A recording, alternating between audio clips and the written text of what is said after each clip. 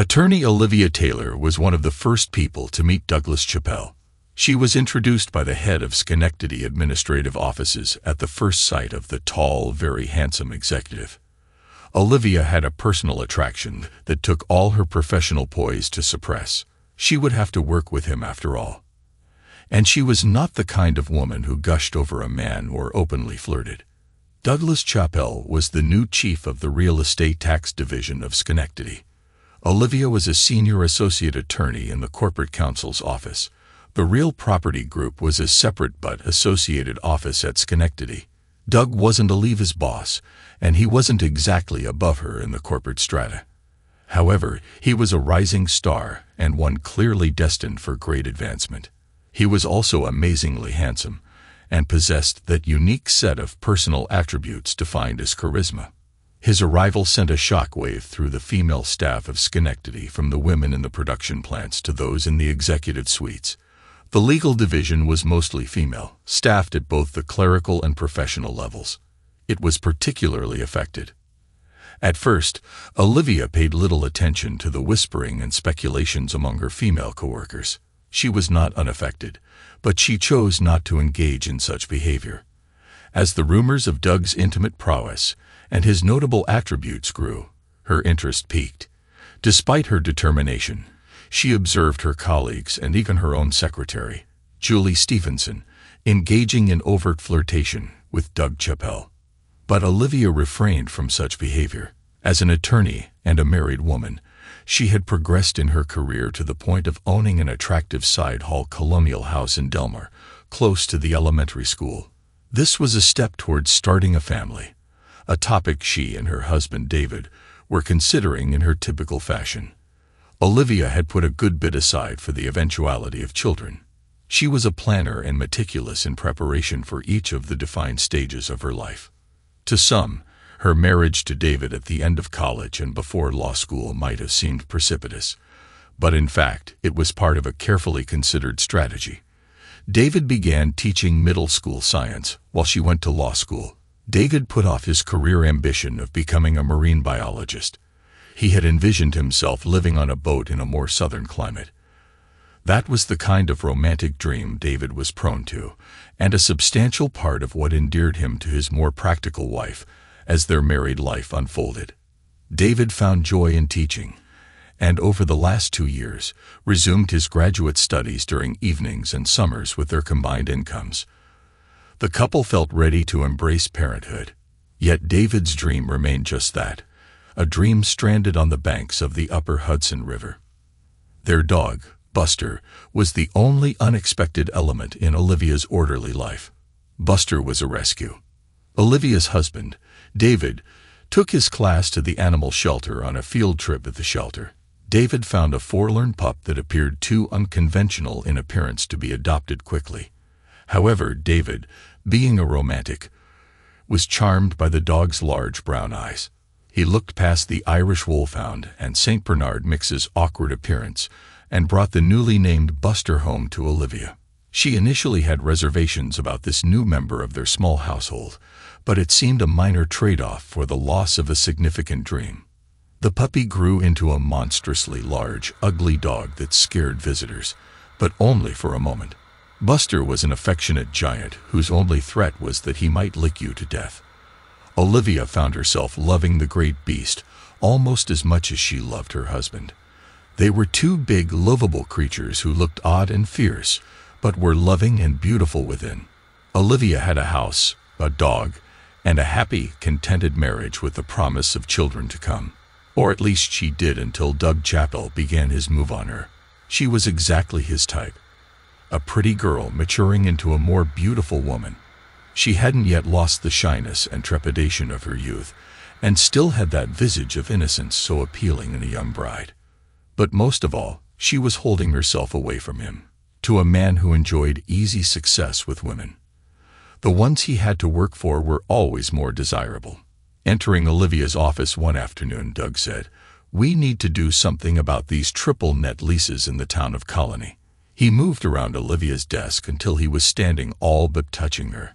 He had one arm over the back of her desk chair and the other pointing to the spreadsheet he had laid out on her desktop. GE Real Property Division had a substantial history of success fighting real property taxes. However, the town of Colony was a formidable opponent. The town had significant commercial expansion dating back to the 1960s and had developed a vigorous defense of its assessments. "What do you propose?" Olivia queried Doug. She had turned in her chair as she said this, and it put her virtually between his arms. She was close enough to feel the heat of his body, and she felt his almost magnetic pull. "I thought that since we have the rights of the owners assigned to us under the leases, we could file an interim proceeding on the property assessments. All of them." He looked her straight in the eyes as he responded, "Yes, all of them. I never like leaving anything unfinished."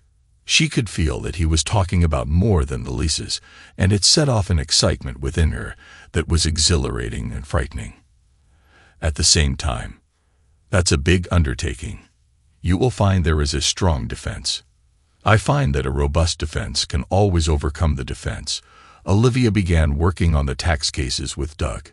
He hired independent appraisers and initiated the tax protests, while Olivia started preparing the interim petitions. Ingram is Latin for "in the thing," which in these cases refers to the real property.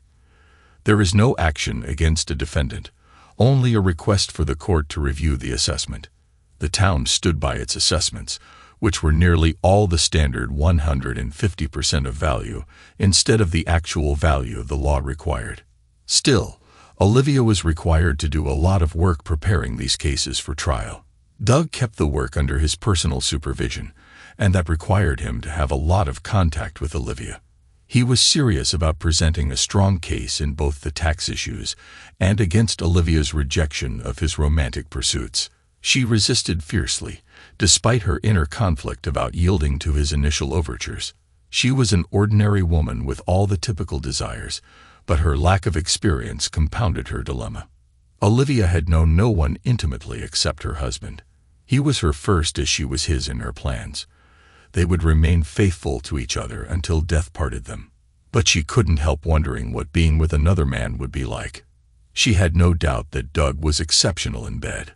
There were several women in her office who had reportedly been involved with him, including Olivia's secretary, Julie, who had a 2-month relationship with Doug. Julie boasted about her time with Doug and ended their affair only when her husband grew suspicious. Julie's husband was not understanding or forgiving. Olivia was different from Julie, and even though Olivia's husband, David, wasn't prone to jealousy, his trust and unconditional love made it harder for Olivia to deceive him. She was not unfaithful. Olivia wouldn't act disloyal. But Doug was difficult to ignore. And deep down, she knew she didn't want to. It was not like David was a slouch in the bedroom. But he was ordinary, above average height, below average looks, and averagely endowed where it counted. If you judged men by their character, David was a prince. He was certainly Olivia's prince, and she had known that from their first meeting, sitting next to each other in freshman biology. They just clicked on so many levels. She did love David, but there was something about Doug that made him irresistible. True to his word, Doug launched a determined pursuit. He flirted without restraint. He complimented her hair, shoes, her dress, and any small piece of jewelry or embellishment she wore if she were honest with herself. Olivia would have recognized that almost from Doug's first appearance at the offices. She had been dressing differently. She stopped wearing pants to work. Her pinstriped lawyer's suit jackets were paired with matching skirts that became tighter and shorter as the seasons changed. Everything about Olivia began to change, from the way she wore her hair down, not up, and her fragrance channel, not girly, to the delicate tops of the stockings that took the place of her pantyhose on the outside. Olivia, the strict lawyer, resisted, but her inner desires were straining to emerge. Doug Chappell understood how to unravel a woman's restraint. He proposed a working lunch away from the office where they could focus without interruptions. A drink after work followed the lunch. "Just one," he said. "You've earned it." A drink would lead to a late return home.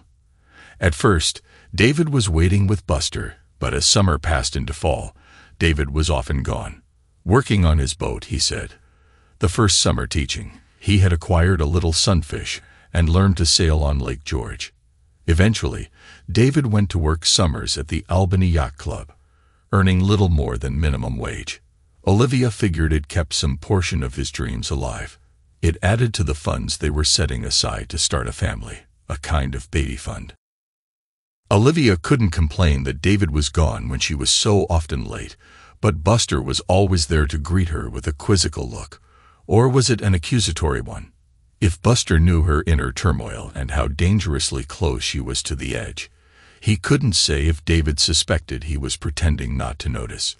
Things were clearly escalating towards a climax when the long New York winter began with an October ice storm. David had been having what he would describe as an off day. It wasn't that he disliked teaching. In fact, he enjoyed the challenge. Teaching is a far more difficult profession than people realize. There is a tremendous amount of politics. With a small p, you have to listen to the nonsense that the school administrators give you, and then figure out how to do the job despite them. You have to deal with the schemes of your fellow teachers, listen to their complaints, and avoid getting involved in their personal lives and professional resentments. Then there are the parents who are either too involved in their children's lives or too indifferent. For there is never a happy medium. Finally, there is the job itself. David taught 3 classes of 9th grade general science, with an average of 26 students per class, totaling 78 students. Year after year, they filed through his class, unaware of the physical world around them, and concerned only with who was dating whom, what their favorite pop star or rapper was doing, and most importantly, how they looked and were perceived by their fellow 9th graders. He would be the first to admit that he had it easier than the English, math, or, heaven forbid, social studies teachers. Science was a subject that could grab a student's attention, especially if you caused a small explosion at the start of class. It was easy to get their attention, but harder to keep it. And in that way he had the toughest job of all, finding a way to convey the rules of the universe to the future builders and shapers of our society. He realized how dangerous for society and ignorance of science could be. His responsibility was complicated by administrators, parents, politicians, religious leaders, and a grossly uninformed society that viewed his job as merely preparing his students to pass a series of standardized tests designed by the foolish for the uninformed. David had a job you could easily despise, but which he had come to accept. Nevertheless, he was reaching a point where he began to dread a future tied to a classroom. He yearned for his lost dreams and sailed his little boat on the cold Hudson when the weather allowed. Unfortunately, the weather was terrible that October day. Overlapping layers of cold and moisture in the atmosphere brought neither rain nor snow but sheets of ice that covered the roads, trees, and utility lines. By noon, an emergency declaration had closed the schools and most businesses. He knew that Olivia's Audi was no match for this weather, so he drove his old diesel Ford pickup over to get his wife. Her Audi could sit in the company lot overnight, and he would drive her safely home and back to work the following day. David arrived at the GE campus in Schenectady at mid-afternoon. He was expecting that he would need to drag Olivia out of her office early. He found most of the lots already empty, and he was surprised to see Olivia walking from her building. However, she wasn't alone. There was a tall fellow walking beside her, holding an umbrella in one hand while his other arm was clearly around Olivia's waist. The way they were moving together spoke of a familiarity and a relationship that was more than 2 coworkers sharing an umbrella. There are times when you observe a student struggling in a course. They are doing the work, but the point of the lesson is eluding them. One minute they are struggling and in the dark, and then their eyes light up and they have it. Maybe it was something, as the teacher, you demonstrated or said, but more often the insight is just there. A moment when all the disparate threads come together and understanding follows. David had such a moment, but he wasn't the teacher. His wife, Olivia, was, as she crossed a bit of icy pavement. Olivia leaned into the strange man she was walking with, putting her head to his chest and her arm firmly around him. It might have been the prudent act of a woman trying to avoid a fall, but her actions were far too comfortable. There was no hesitation. She was a married woman clinging to a man who was not her husband. But she showed no awkwardness or unease at that moment. David knew the meaning of all the little signs that he had seen but not recognized until that instant. The way she had been dressing for work, the vague, distracted manner she had been displaying at home for months, and her being seriously and consistently late in getting home.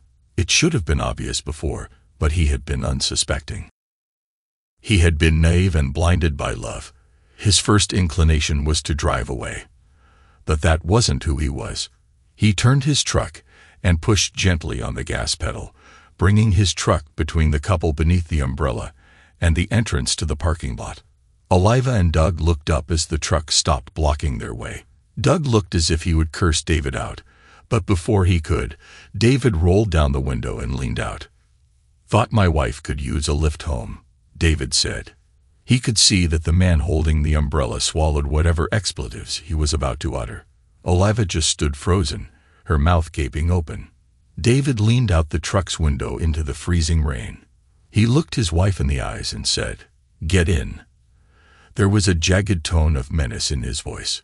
Olivia extracted herself from Doug and scurried around the truck to open the passenger door and get in. As she did, David stared hard at Doug, who tried to smile back when Olivia was firmly in the vehicle. David nodded to the man holding the umbrella and put the truck in drive. The journey to their Delmar house would usually take about 30 minutes, but the inclement weather prolonged the trip to over an hour. It seemed a lot longer to the occupants of the truck's cab. They traveled in silence until they turned onto the bypass in the town of Bethlehem. Moments from home, David poked the beehive. "Were you ever going to tell me about him?" asked David, his voice barely a whisper. Olivia was looking out the passenger window, and she did not turn to look at him. She contemplated denial, but then decided she had nothing to deny. "No, because there is nothing to tell," she said. "Doug is a coworker. I like him, and he likes me. You get that close to all your work friends?" "No, of course not," Olivia said, and paused a moment before she went on. "Doug is something special to me. We are close in a way that is more than simple friendship." As his Ford turned up Delaware Avenue, headed for Delmar Place in their little 3-bedroom colonial house, David contemplated his wife's statement. Just how far has this friendship gone with Mr. Umbrella? His name is Doug Douglas Chappell.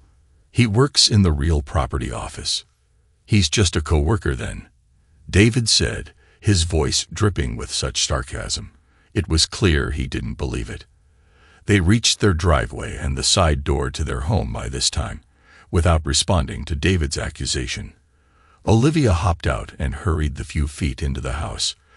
David parked his truck in the garage before walking to the house. By the time he entered through the door into the kitchen, Olivia was upstairs in the master bedroom.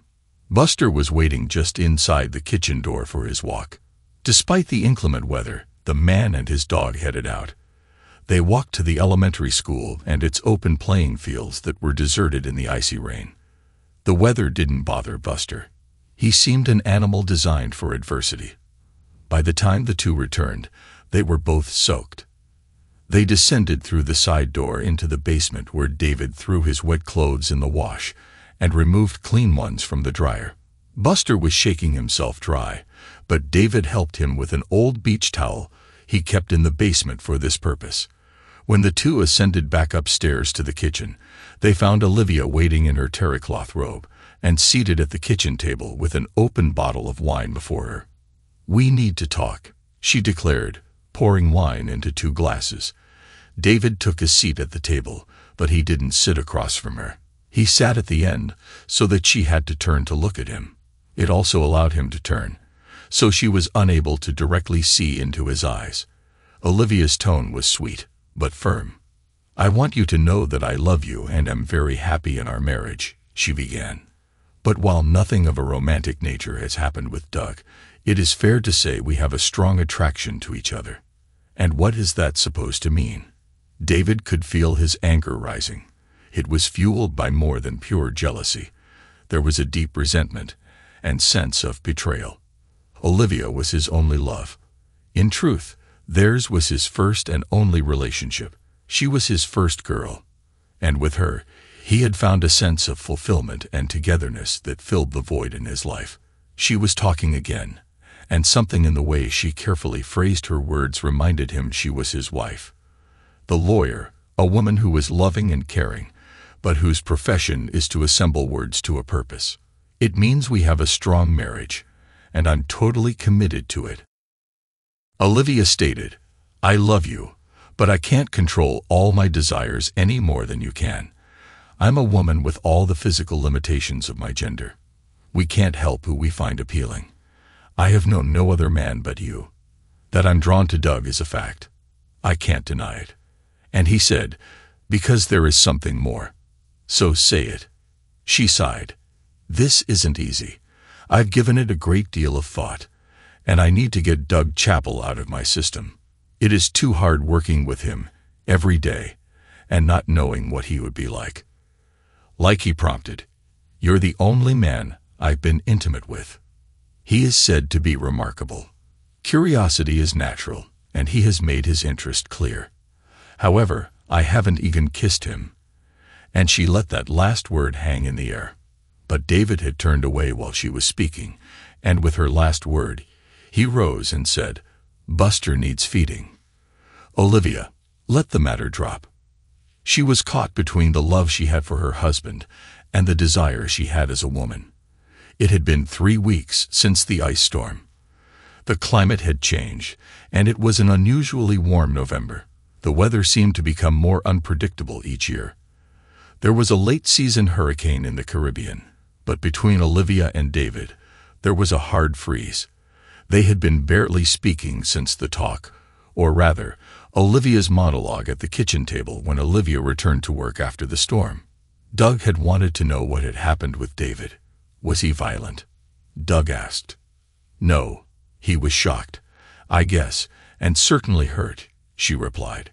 He's not a violent man. Well, it seemed to me that he had murder in his eyes, Doug claimed. No, he's just hurt. I hurt him, Olivia said as she walked away.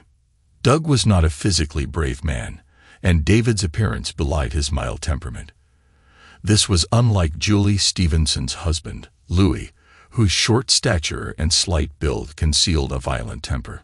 Thanksgiving came and went, and soon Christmas was upon them, along with the office holiday party.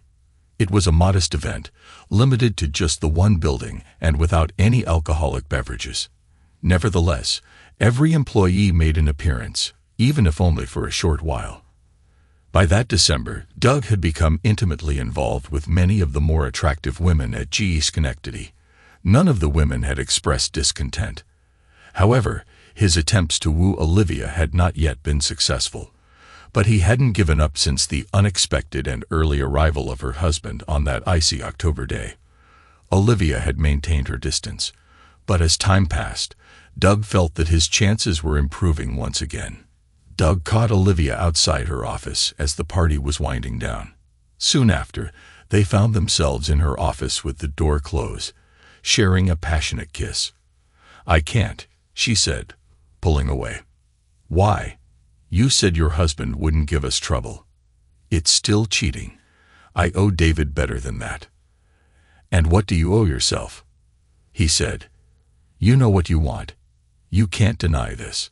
He pulled her into a tight embrace and kissed her. Try as she might, she responded and put the heat of her barely containable passion into her kiss. It took all her will to break away. I'm sorry, she sobbed. And we're just about out of time. A frustrated Doug said. What? I'm being promoted to the New York City headquarters. I'll be leaving at the end of January. They haven't announced that yet.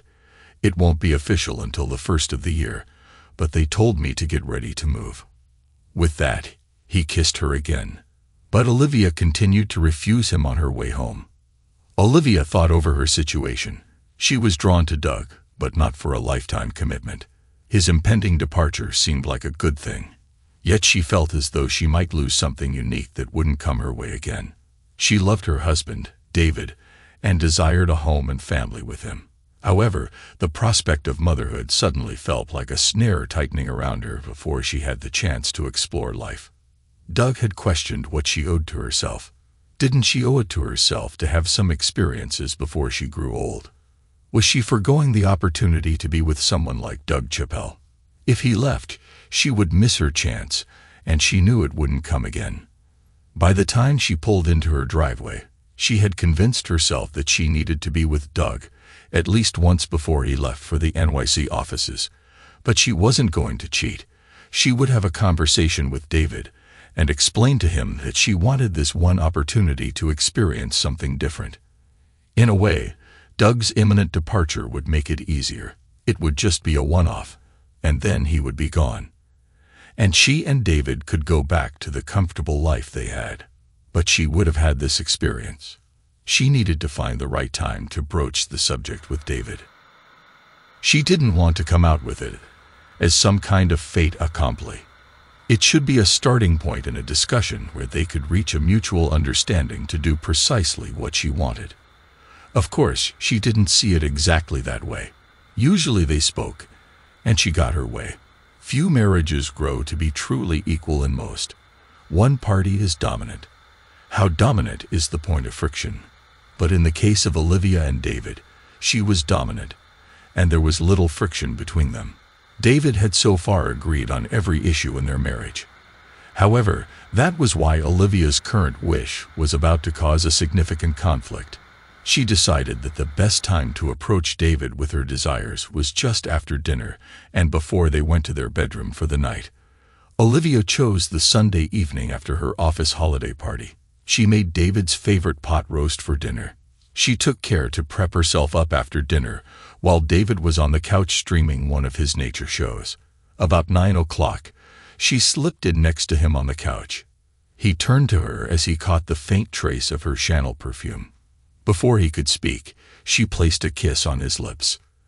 And then she said, "I want to talk about the problem that's been between us." Problem. My attraction for Doug Chappelle. This Doug would be Mr. Umbrella. Yes, the man in the parking lot, she said. I'm attracted to him. What does that mean? He wants me sexually, she said, and paused. And I want him. She felt his body tense next to her. And then he pulled away. She wouldn't accept his rejection, and she moved to press her body to his. She laid her head on his chest and took his hands in hers.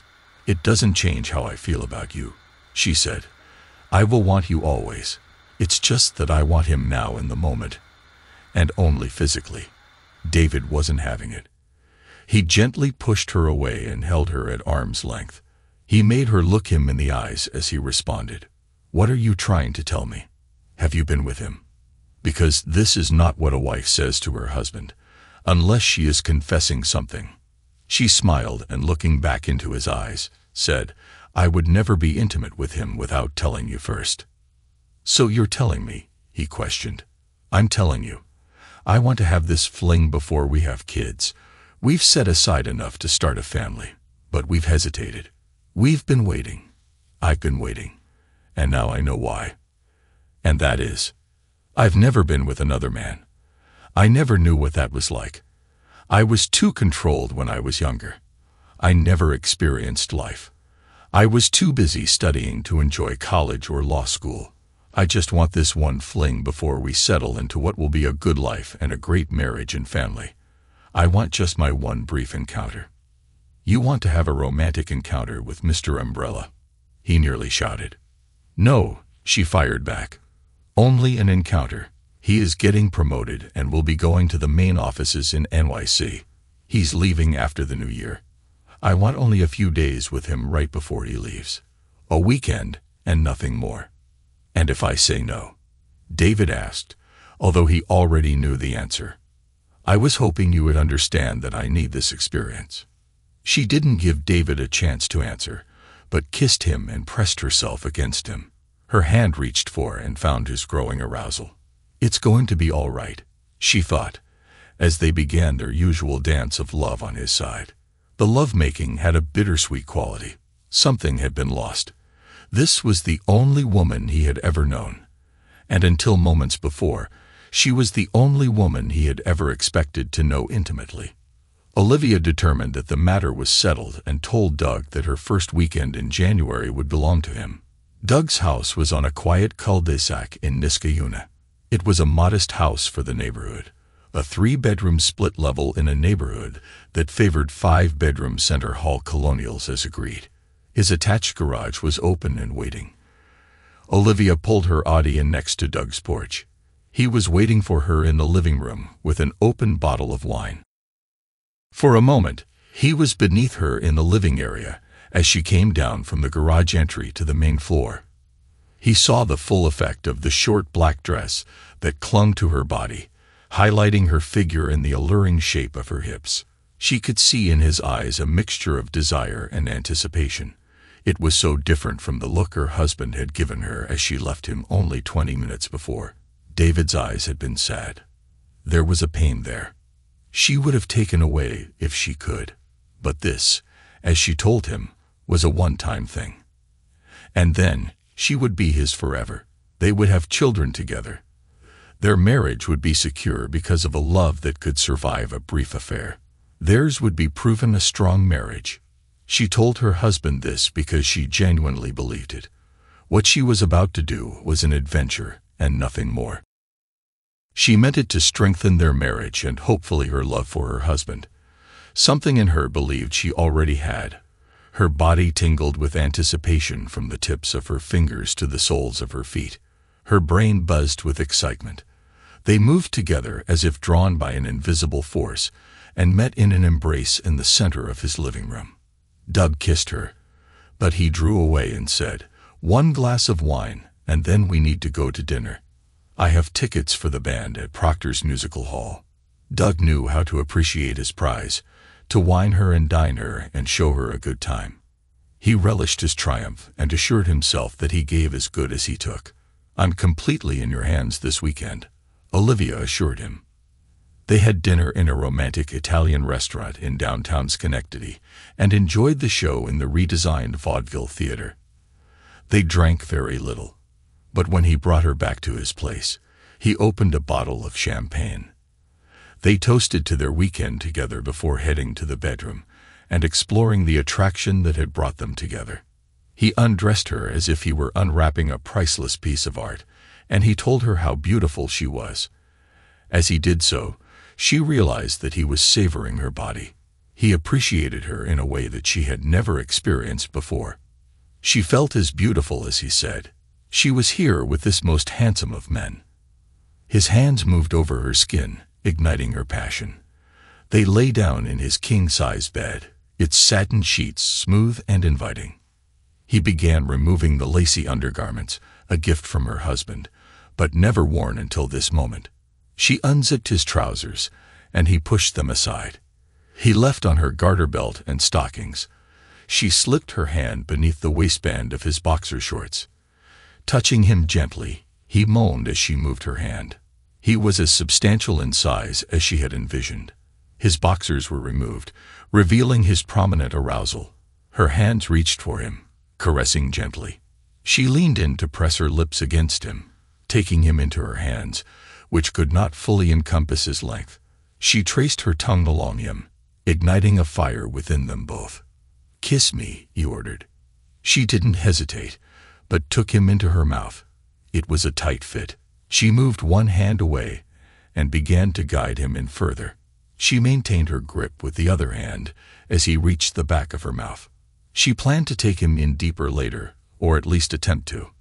But for now, she relished the moment, adoring his impressive form. He suddenly pulled away and pushed her down. He spread her legs, and she gave a little nervous squeal. But he wasn't ready to be intimate with her just yet. He began to kiss her intimately, attacking the area she had so neatly groomed a few hours before, groomed for him for this moment to be overwhelmed by this man. He circled his tongue around her, igniting her skin with their shared longing.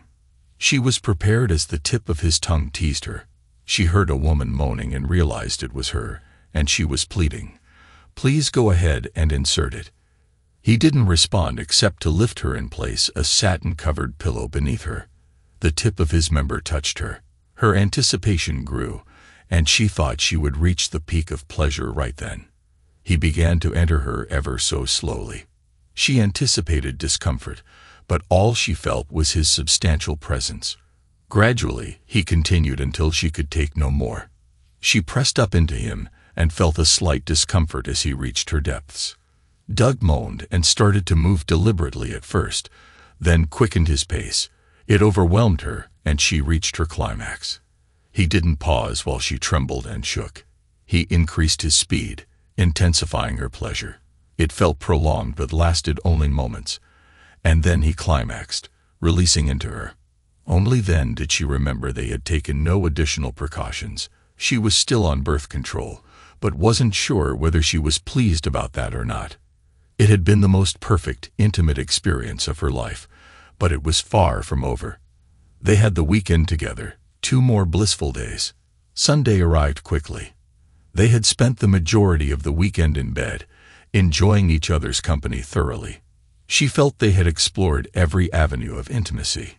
It had been enjoyable. But she was prepared to return home and reconcile with David.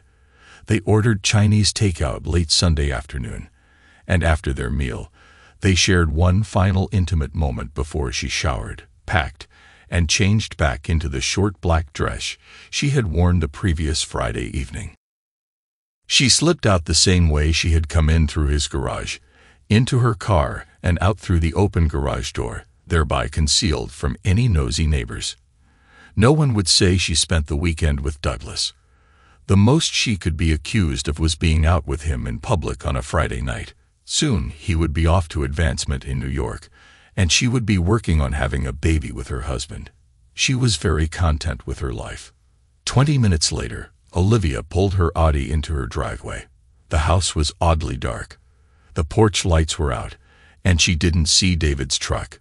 She assumed David had moved his truck into the garage, opening the side door. She looked for Buster to greet her return, but he was not at the door. She called out, "I'm home." She expected Buster to come running, but no dog appeared. She entered the kitchen and then the living room. Both were empty. She called out again, "David, I'm home." There was no answer, only silence. They must have gone for a late walk, she told herself. David must be in a down mood. He always walks Buster late when he's feeling low.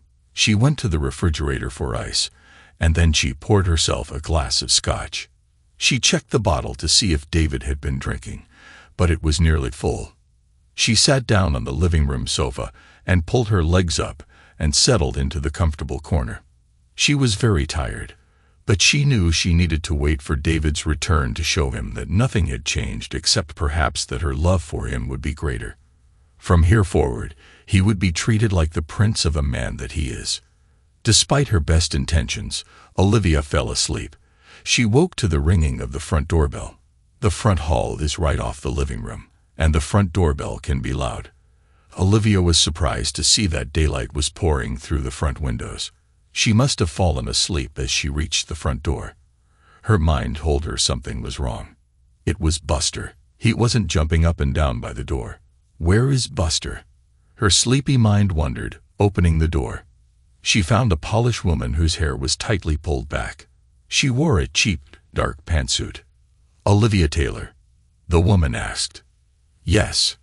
May I help you?" Olivia replied. "Mrs. David Taylor?" "Yes. What is this about?" "I'm Detective Sylvia Marks," the woman announced, flashing a gold badge. "May I come in? I need to ask you some questions." Olivia instinctively stepped back to allow the detective to enter. But then it hit her. "Oh no!" Olivia exclaimed. "Did something happen to David?" Detective Marks entered the living room and surveyed Olivia from head to toe. Olivia was still in the clothes she had come home in the night before, the short black dress she had worn to dinner with Doug. Olivia realized how unsuitable her attire was for the early morning and felt uncomfortable and ashamed. "Not that I'm aware of," the detective replied. "I'm here about Douglas Chappell." "Doug? I mean, Mr. Chappell. What about him?" Olivia felt very exposed and confused, which apparently was what the detective desired. He was attacked last night as he put his trash out in front of his home. The detective began as she pulled a small notepad from her pocket. He claims to have been jumped by a man wearing a ski mask and wielding a small club. Oh my God. You're here because you suspect David. Actually, no, Detective Marks said with a bit of a smile that she could not suppress the corners of her mouth, turning up as she said, David Taylor has been eliminated as a suspect, although I will admit in the circumstances, he was our first thought, particularly since Mr. Chappell was so quick to tell us he had spent the weekend with you. Detective Marks smiled, and Olivia felt sick and went to sit down on the couch, but ended up all but collapsing into it. Detective Marks followed suit and sat down on the edge of a wingback chair facing Olivia. You said my husband was not a suspect? Olivia asked, her voice trembling a bit. No, the detective replied. The manager and staff of the Albany Yacht Club say he launched his boat, the M4, into the river yesterday afternoon and sailed south. Considering the time of year, they thought it best to keep track of him by his VHF radio, and they can place him in the Hudson around Poughkeepsie at the time of the attack. Boat? Olivia asked, beginning to regain her professional composure. He took his little sailboat out on the river in January. Actually, yes, Detective Marks replied, referring to her notebook and flipping a page. She said a 38-foot Catalina, according to the yacht club manager. Apparently, he purchased it in December and had been getting it ready this last month. They say he is fortunate there is so little ice on the river this winter. They believe he is headed south. Olivia jumped up and ran up the stairs. Everything in the master bedroom looked to be in its place until she looked further and realized that some of David's possessions were missing. Little had been taken from his closet, which was filled with his work clothing, but his dresser drawers were all but empty. However, it was on her dresser that she found his note, or rather a greeting card nicely sealed in an envelope. The card's outside face read, How can I tell you how sorry I am? Inside, there was a little text poem, but she merely glanced at this because he had left her a handwritten note. Dear Olivia, I've accepted a job in Florida with a small marine research institute. It's just an entry-level position, but it's a start. I'm sorry to leave like this, but I couldn't stay in this marriage any longer. And I think you were right when you said we should experience life before we truly settle down. I will miss you, but I'm not sure I love you any longer. I've taken the money set aside in our baby fund and bought a boat that I can sail south and live on when I get to Florida. Do what you want about the house and a divorce. Hope you're not mad. And that things work out with that umbrella guy. Goodbye, David. Detective Marks heard Olivia's anguished cry and rushed upstairs to investigate. Finding Olivia crumpled on her knees on the bedroom floor, she helped the woman up into a seat on the bed. Sylvia felt a twinge of guilt as she settled Olivia down and asked if she could get the grieving woman a drink. Sylvia was not particularly fond of attorneys.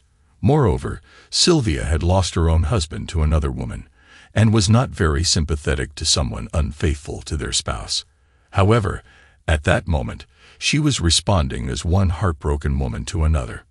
Let me make you some tea, Sylvia offered. No, I'll be fine, Olivia replied. Let's go back to the living room, and I will answer your questions. I really have only one.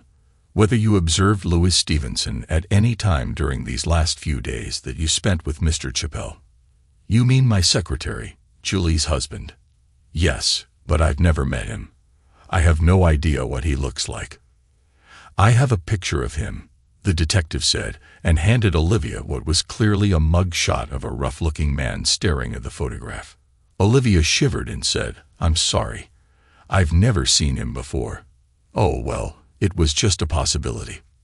The victim couldn't identify him, but I thought if he was stalking you too this weekend, you might have caught a glimpse of him. I didn't see him stalking us at any time. Do you think he attacked Doug? Yeah, he's a likely suspect, Sylvia began in a cool, professional voice. He has a record for assault and a history of jealousy. Once we eliminated your husband, he was the obvious choice. He has an alibi, of course, provided by a group of friends. I was hoping you could place him near the scene so I could break his alibi. Sorry, but I can't help you. Will Doug be okay? He was severely injured, especially in the private areas. He's in the hospital, but I would wait a few days before visiting him. Olivia nodded as they descended the stairs. I can't see him for a day or two, Olivia said. I'm going to have to go after my husband and beg his forgiveness. That may be difficult, Sylvia said. He is probably sailing under the George Washington Bridge as we speak. With that last comment, Detective Marks took her leave of the Taylor residence. Detective Marks was wrong in one regard. By the time she left his former home, David Taylor and his dog Buster aboard the 38-foot yacht, Amor had passed the Statue of Liberty and exited New York Harbor. Then David made a starboard turn to head south by southeast and put New York on his stern and his marriage in his past. Thanks to everyone who took the time to listen to today's stories. If you enjoyed it, please consider liking and subscribing if you haven't already. Feel free to share your thoughts on the events in the comments below. Take care.